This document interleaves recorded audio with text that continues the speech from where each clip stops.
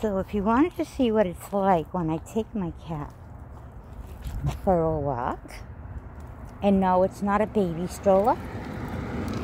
It is actually for cats. It says pet gear. And it has like a mini leash attached, so you would stick it to their collar. This is one of the cheapest ones. They have much better ones that like click instead of zipping, and you know, got a bottom just like when you have a baby, so you can put stuff in. I bring a leash with me in case I want to let him out. But this is what it's like when I take him out for a walk. Because he used to be an outdoor cat.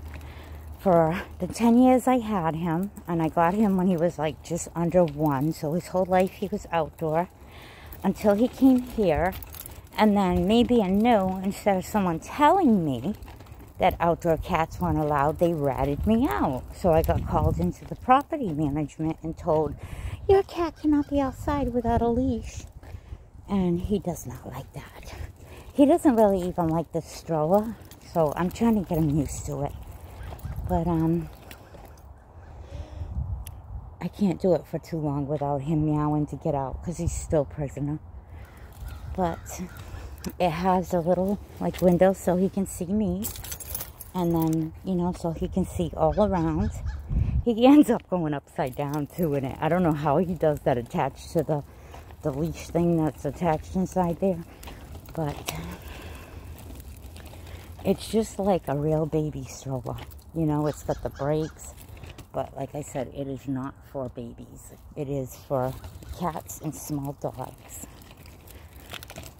And I usually, my apartment building has like, it goes around like a circle. So on the inside is like a pool and a playground. And then around the outside is where all the cars and everything are. Because when I go out, I usually cut through this little path through the woods, which is behind a gym. But what people usually do here, I'm going to show you. They usually walk their dogs. It's mostly a dog community. Like you can see a little barrel over there. See where the sign is? That's a barrel with little trash bags to pick up waste and put the bags tied up with the waste into there. And it's all around the property. There's one at the end of the parking lot here. So this is like a sort of circle. Let me show you.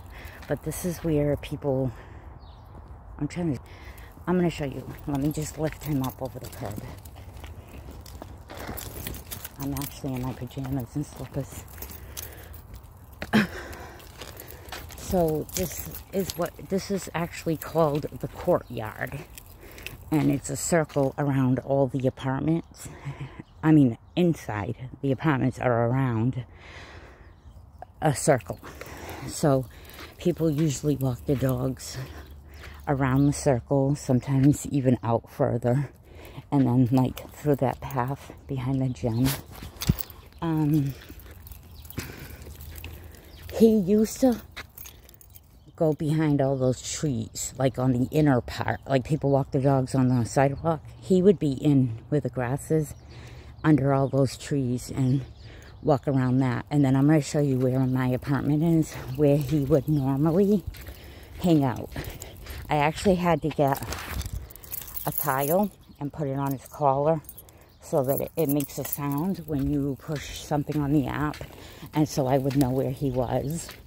Because he hung around right near the house, but I didn't know where. I couldn't see him because he'd be under bushes, because there's so many dogs, you know. So my apartment's on the other side over there.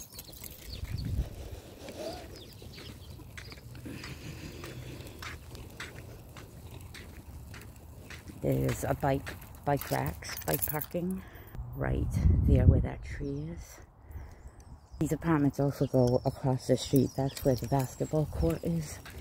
On this side is where the pool, and I guess you can call it a playground. I'll show you it. It's on the other side of the pool, right across from my apartment. So this is a circle that you can like walk your dog. It's not bad, especially if you're a dog owner. They don't like cats here. They hate cats. But There's the pool. And then on the other side is the playground. I'll show you it when we get back near my apartment. Look, there's dogs up there on the balcony. What a beautiful dog. It looks like Alaskan or a shepherd or something. I let my cat out on the balcony, but I cat-proofed it because his way of coming and going, because to get in the doors, there's like 2 sets of doors. So we have these outer gray doors. And then when you get in that little hallway, you actually have to be buzzed in. You have to ring the buzzer. So there was no way for him to like get out like from the same way from the old place. So I used to let him on the balcony, and then like after 5 days of living here, I have a video. It says he escaped. That's the supposed playground. He would jump off the balcony to get out and then climb up. The bars are metal, but the porches and the like stilts holding it up are wooden. So he would use his claws to like climb back up and then squeeze back through the bars.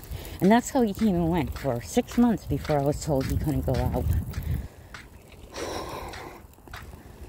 So, oh, he's trying to break out. He's trying to get out of there. He's trying to break out. Hey, cut it out. This is where he hunted. This was his area. He would go over there where those rocks are under that tree. He would go over there, like where the signs are around over there. So he's seeing all his familiar area that he can no longer explore.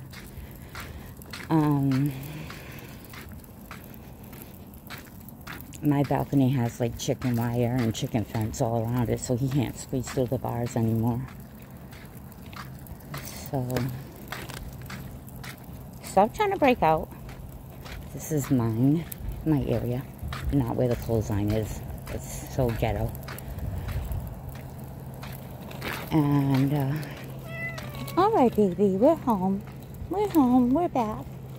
So he would always be like under these bushes and stuff. So I would have to use the app to make contact with the tile that was attached to his collar. All right, we're going. And yeah, I keep his leash hooked on here in case when we're out, he wants to get out of here and go free. So here we are. Hold on. I gotta get him up the steps. The door is actually open, and it's not supposed to be because you ring the buzzers to get in. But all right, so that's my floor there. I gotta go up those steps.